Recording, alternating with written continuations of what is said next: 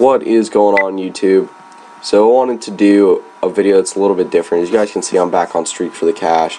So I did discontinue my Andrew's Daily Picks, but I figured it'd be better just to make an overall video about how to play and how to win Streak for the Cash. Now, my problem always was on Streak for the Cash was I was a little trigger happy, a little overconfident on some of my picks. But I wanted to show you guys just generically how to play first. Generally how to play first. Anyway, as you guys can see here, we're looking at tomorrow's picks, and there's really no percentages up yet, which will help you out a lot actually.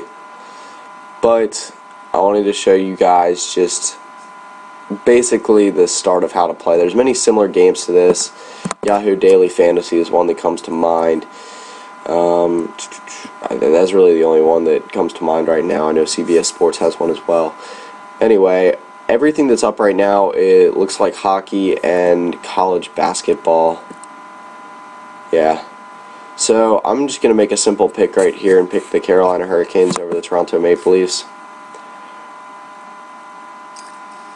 Now, you can see when you're playing, you got the overall leaderboard right over here, showing you basically who's got the highest streaks of the year, or the longest streaks of the year, and then the current highest streaks, and the current one is win 24, and also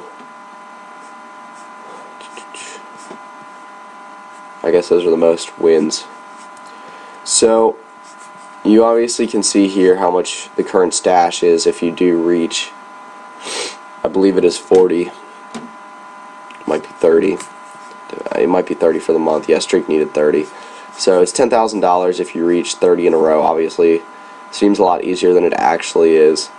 So just make sure when you're making this pick, I mean, even every day, I wouldn't say go through and make a pick.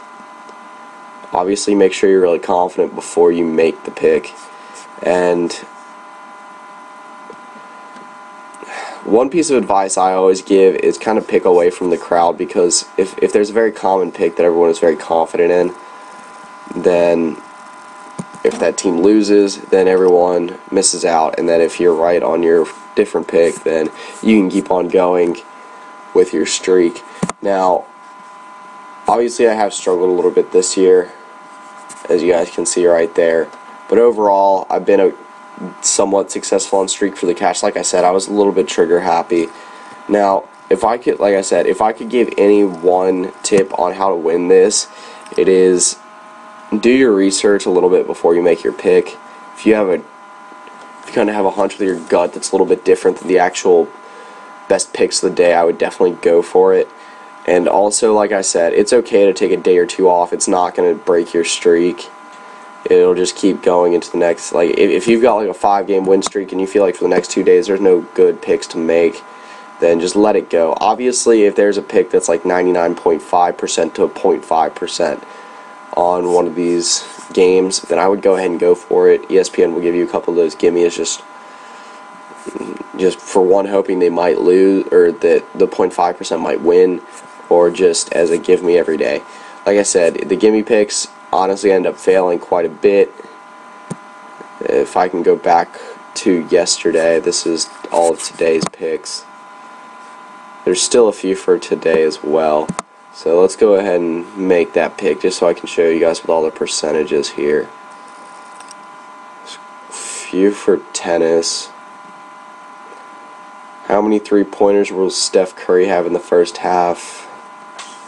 That's probably a good one to take. Those are all the locked ones. Juventus and Lazio. I'm going to take Juventus in that one. So soccer is a pretty... If you know soccer, it's one they do give a lot of gimme picks in. And just because they know a lot of domestic people in the U.S. do not follow it.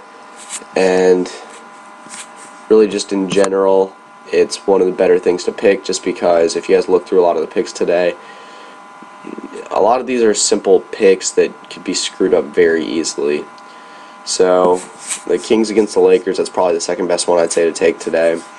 Now, just to give a little bit more background information about how to play Streak for the Cash, obviously all your information's up here. You really don't get anything for winning 29. You win 29, then you lose 30, and you lose your 30th, then you're done. Now, if you guys can see here, it says this is just the basic listing. You can only pick one winner a day.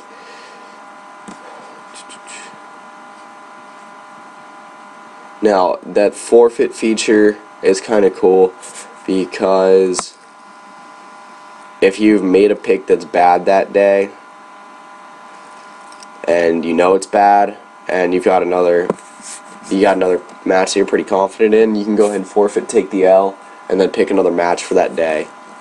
So if I saw if I really thought Juventus was going to lose at the beginning of the game and the Raptors-Celtics game hadn't started yet, then I could go ahead and pick the Raptors over the Celtics, and that would take over as my official pick for the day. It's basically like giving you an early head start to the next set of picks if you know that you're going to lose. I think it's a pretty good feature. Obviously, don't want to throw in the towel too early on some of those, but also you can play with groups. You can start one with a couple of your friends just to see how they're doing.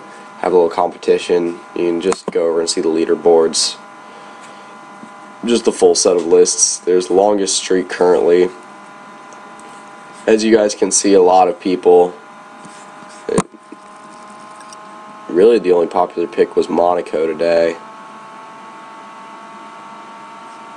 But as you guys can see, a lot of them don't pick one for the current day. They just, go with what their gut feels and just waits for the next day. And I mean, it's not the worst thing to do in the world, especially when you're at that level of streak. So if you guys want to go back and see all the other winners, you can go back through and see that. There's the insider advice, but that's if you have insider. I don't have that. You can go back through see all-time leaders, historical wins, all that kind of stuff, and then just go back and make your pick. So I'm not trying to overcomplicate. This is one of the simplest games to play on ESPN. It's a lot of fun, but if you get really into it, it can also be pretty stressful, just because you'll build up like a 5 or 6 game streak, and then you'll feel like you have your most confident pick of the week, and then it'll just get destroyed, and then the next few games you might have a bad streak as well. Really, when it comes down to, a lot of these picks end up being 50-50. I mean, obviously that's the way it is when you're picking one or the other, but it is also something that is very stressful, like I said, when you're very confident in your picks. So that's pretty much it. I just wanted to give my little short spiel into how to play and how to win streak for the cash. It's a game that I've been playing for a little while, and one thing that I've noticed in the past is it's something I'm better at giving advice on than actually picking myself. So that's what I thought I would do. So yeah, that's pretty much it. So yeah.